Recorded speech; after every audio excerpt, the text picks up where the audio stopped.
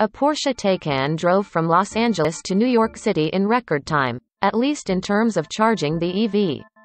On Friday, the German carmaker announced it broke the Guinness World Record for shortest charging time to drive across the U.S. in its 87,030 United States dollars battery-powered car.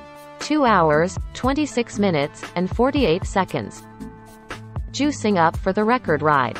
Last year, Kia set the record, and grabbed it from Tesla, with a 7-hour, 10-minute, and 1-second charging time while making the 2,834-mile journey in its soon-to-be-released EV6.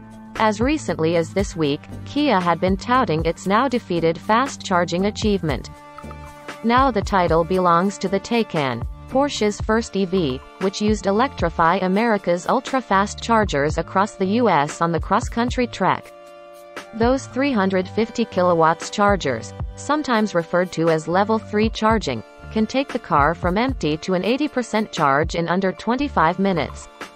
Slower Level 2 charging, which is the more common charging speed available at public charging stations, can take more than 6 hours to fully charge an EV. Not all EVs can handle fast charging, but clearly it's not a problem for the EV6 and Taycan. Porsche didn't just break Kia's record, it shattered it.